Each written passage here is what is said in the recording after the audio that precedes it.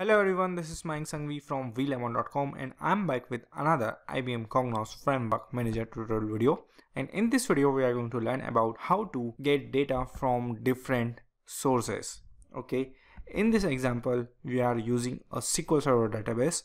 We are using MySQL database, and third is our flat file. Okay, and we are combining this data inside Framework Manager, and finally we are displaying it in IBM Cognos report. This is Mayank Sanghvi, and thanks for tuning in VLemon.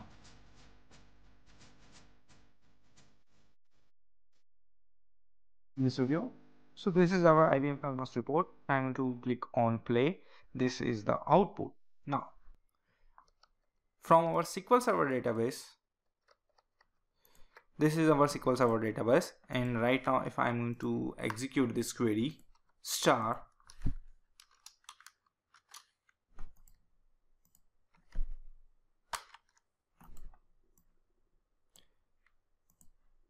in this table we have all information regarding employee, but we split this information in multiple sources.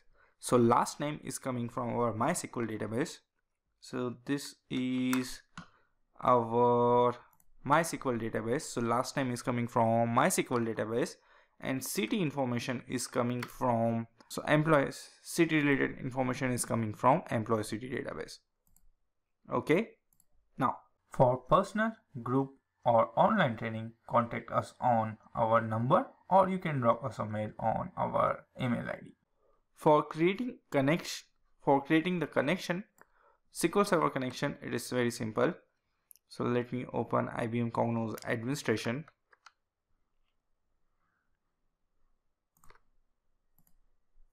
So this is IBM Cognos administration. If you want to create a SQL Server connection, you need to click on new connection, provide your connection name, click on next, select SQL Server, click on next, provide your server information, select database, click on single sign-on, click on password, provide your SQL Server username and then SQL Server password, and then finally click on test connection. If it is successful, click on finish to create your SQL Server connection. In case of MySQL database connection, you need to first create a Odbc connection. So double click on Odbc data source. Odbc data source is, you can access this from control panel, administrator tools and Odbc data source. For MySQL we created this, and let's say if you want to create another connection, click on add, select MySQL Odbc 5.3 NC driver, click on finish, provide your database server information. For me it is local host, and then username root. For this user my password is blank and the database is test. Finally click on test. Everything is fine, click on OK. Once you are going to click on OK, your new connection is going to create successfully. Then we are going to use this Odbc connection inside IBM Cognos administration to create a new MySQL database connection. So we are on IBM Cognos administration. So let me click on cancel. For MySQL connection, I'm going to click on this. I'm going to provide my MySQL connection database name. Click on next.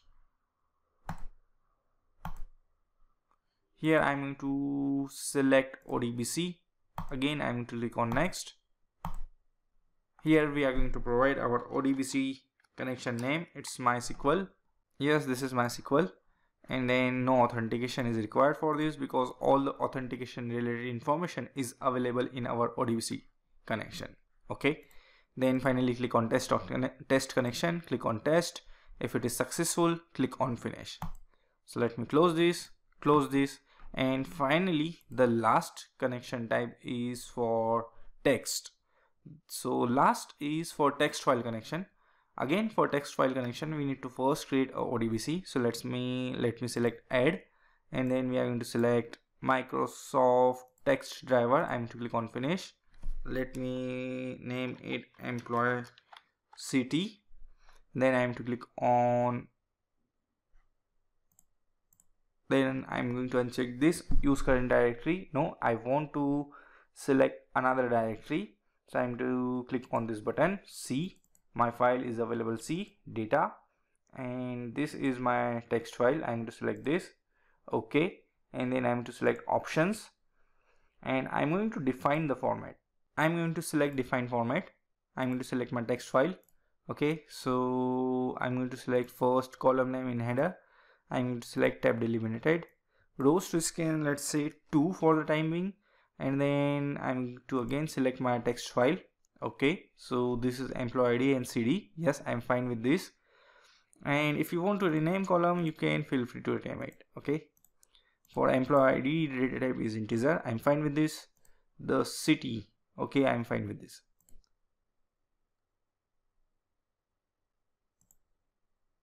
Click on OK. To again click on OK to create your text file connection, and then we are able to use this inside our IBM Cognos connection. So I'm going to click on new connection.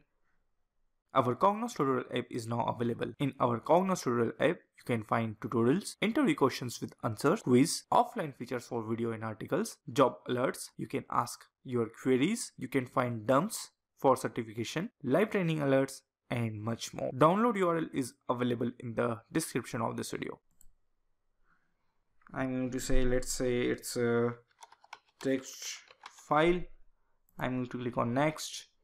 I don't want to configure JDBC. I'm going to select again Odbc. I'm going to click on next. I'm going to provide Odbc connection name. It's, I think, employee CT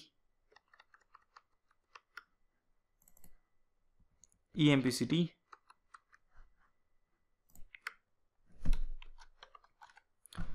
No authentication is required. Test the connection, test it, and it is succeeded successfully. Once we have all the connection, then we are going to open Cognos Framework Manager. Then we need to run metadata wizard. Click on next and run metadata wizard for all the required connection.